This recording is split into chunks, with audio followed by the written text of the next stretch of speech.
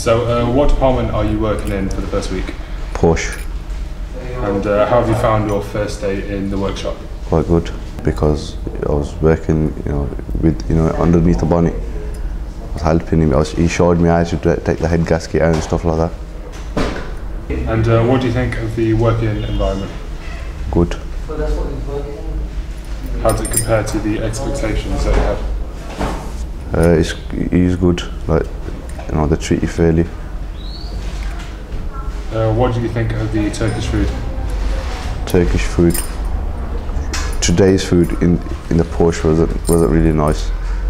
But just by looking at it, so I didn't try that. So I had to go out. But other than that, it's quite good.